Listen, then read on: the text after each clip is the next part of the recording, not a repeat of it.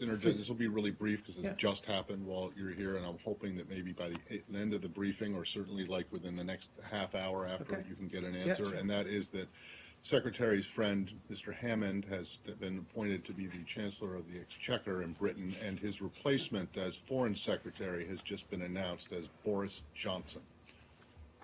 How do you think this will affect, or if it will affect at all, both the U.S.-British relationship in the diplomatic area, and also is this someone the Secretary thinks that he'll be able to work with given his previous positions?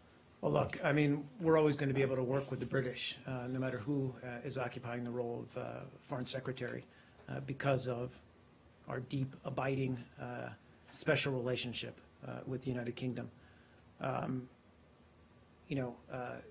And we congratulate Foreign Secretary Hammond on his new role, and we look forward to engaging with Boris Johnson as the new Foreign Secretary.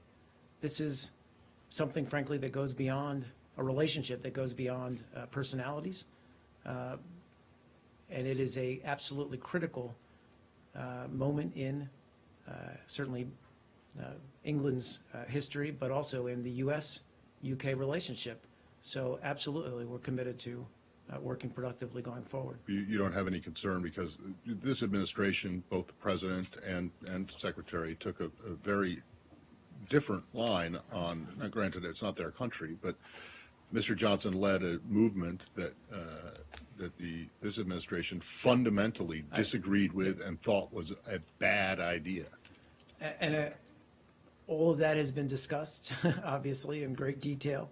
But the British people voted, and they voted to leave the European Union. And now our focus is on the future.